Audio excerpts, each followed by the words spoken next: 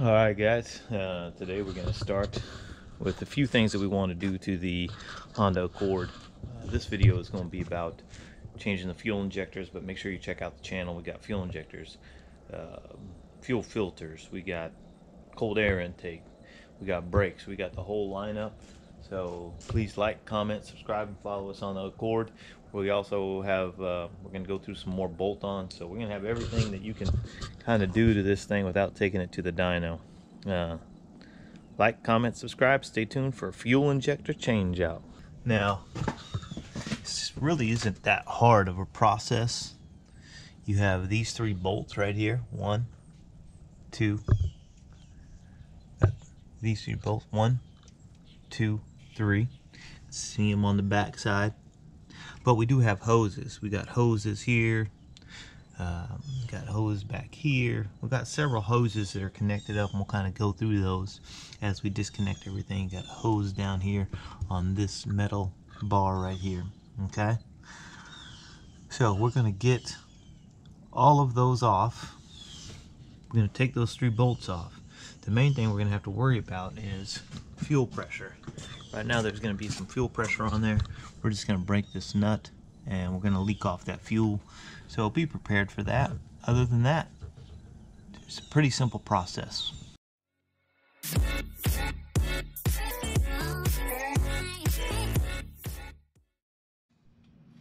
Alright, this fuel rail bolt is 17 millimeters. Bolt, I've got some paper, but I also got some stuff down in my driveway to catch this. Try to. There we go. There you go. You can see it kind of coming out there. Be careful on this. You do have a crush washer. A crush washer is different than a normal washer in the fact that it's a piece of metal and it kind of crushes in there. So there you go. All right. So there we go. Crush washer. No pressure on our fuel rail. Alright, we're going to start heading on to these three bolts. Alright, I'm going to go ahead and move a couple hoses out of my way. I'm going to remove this one.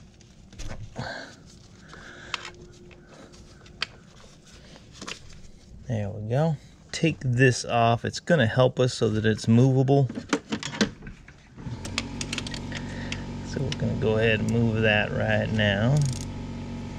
Got a cheap 10 millimeter, so I guess I got to go underneath the car and get my good 10 millimeter.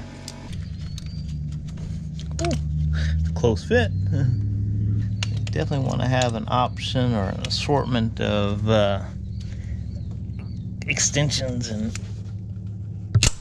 stuff available to you.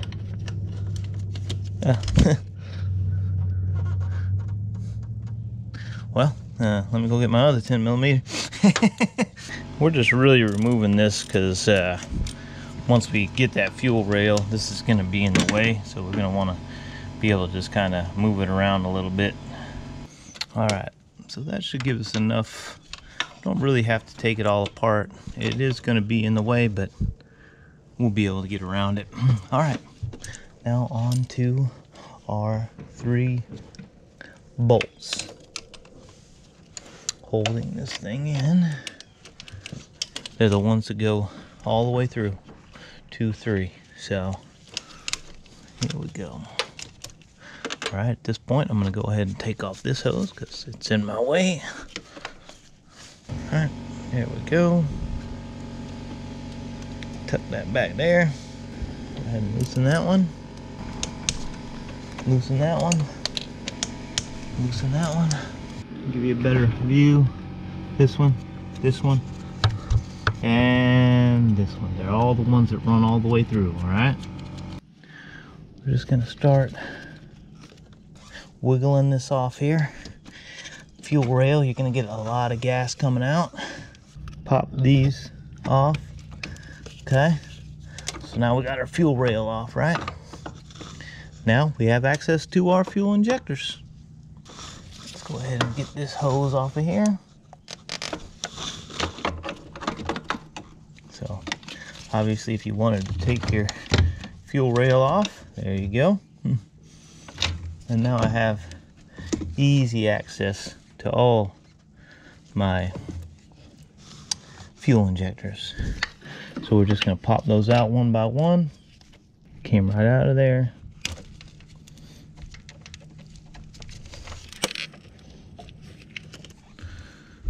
Alright, what we got to do here is we got to take this metal clip off, and these will slide right out of there. Alright, as we said, we got to get this thing. You could use a knife or whatever you want, but it comes off there easy enough. You don't want to lose that. My new ones did not come with one, so I definitely don't want to lose these. And then it just unplugs, okay? Now, you want to make sure you see these black O-rings, you know, go ahead and inspect your fuel rail. Make sure none of those blue those O-rings stuck in there. And you can always look at everything. Everything looks good, but look how corroded some of this stuff is. I'm gonna have to figure out a way to get that stuff clean. Stay tuned to the end because we've got to eliminate the resistor. We got to eliminate the resistor. These cars are operated on 5 volts for their fuel injectors. New fuel injectors come in at 12 volts. So what Honda did is they put in a resistor to take that voltage down for you. We're going to have to eliminate that resistor and bring it up to 12 volts. So make sure you stay tuned. We're going to go ahead and get these replaced. I'm not going to show you me taking every single one of these off and putting them back on. Alright, another thing I wanted to tell you, each one of these bays has like a little rubber washer on it. Alright guys, it is time to just mount these back on here. They have a slot. You can see the slot that goes in there. They put on there pretty tight, and then it's just a matter of getting your clip back around here. If I can get you a little better view here. I noticed that if I just if I got this side started and then get one side all the way on,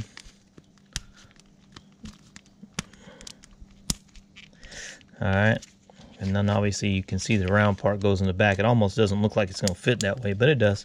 Put one side on and then do the other. Alright, we're going to go ahead and put all these on here. And the other side in. Make sure you check them. Make sure they're all the way in. Alright, next we're going to go ahead and put it together. Alright, for this part we're just going to line up. We're going to go ahead and put our fuel injectors in the fuel rail because they hold better, okay? So we're just going to put all those in there. Make sure they're all the way in. There we go. You definitely want to make sure all your O-rings are attached. Whew, that's going to be a tight fit. So, just getting the screws on there because those rings are so tight. Hopefully I can get at least one of these started.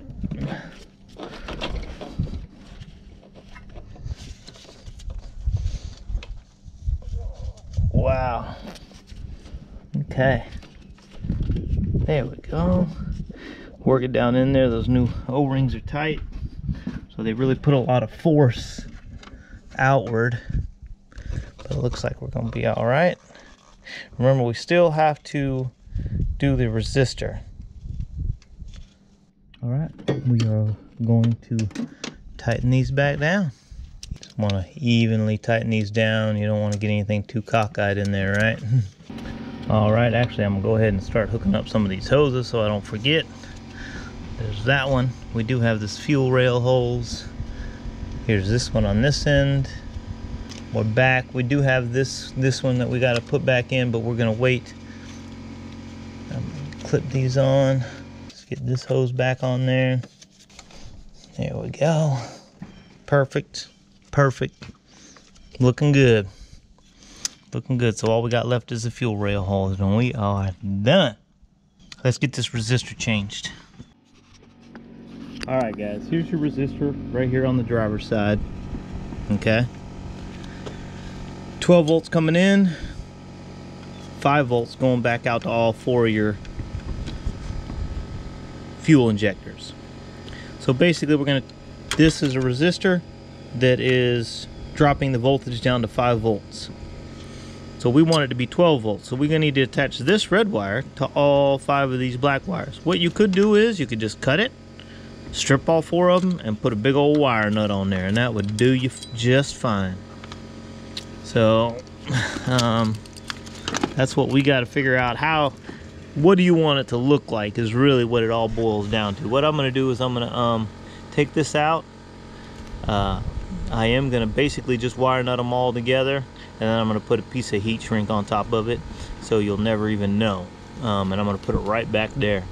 So I'll show you kind of how I'm going to do that. So realistically, the wires going into the resistor are just going to be abandoned.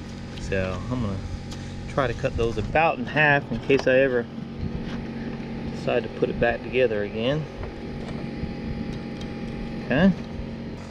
Like I said, you could just take this, strip all 4 of these, put a wire nut over it, and plug it right back in, and you're done.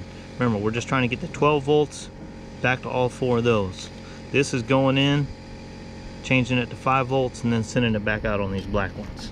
Because this is stranded wire, you want to be real careful. You don't want to pull off any extra strands. That's 16 gauge. Stripping them kind of long just because I've got to get all these pieces of wire together, right? See, we're just gonna tie all that together. We want to make sure everything's making very good contact. Remember, you can just put a wire nut on these, right? So I just kind of fan them out, try to interlace them. That's basically all we're doing, right?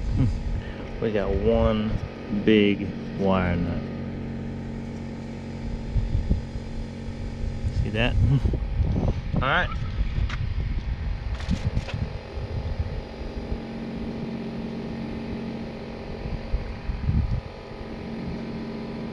I'm gonna put a piece of heat shrink on there to kind of make it look nice, and to try to waterproof it just a little bit, right? It's not gonna be perfect, but there we go.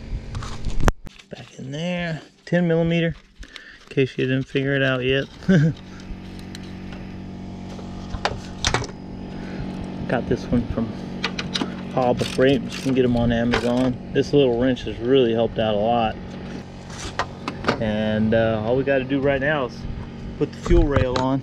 All right, our final step here is going to be to put the fuel rail back in place with the hose from the fuel filter onto the fuel rail back in place. I'm missing a crush washer, so let me find that real quick, and that's about it. 17 millimeter, and then we'll put these hoses back on.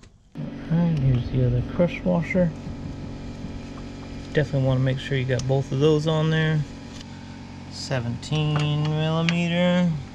You want to make sure that's relatively tight. There we go. Let's get all these hoses back together.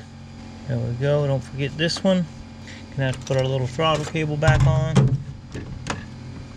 Right there.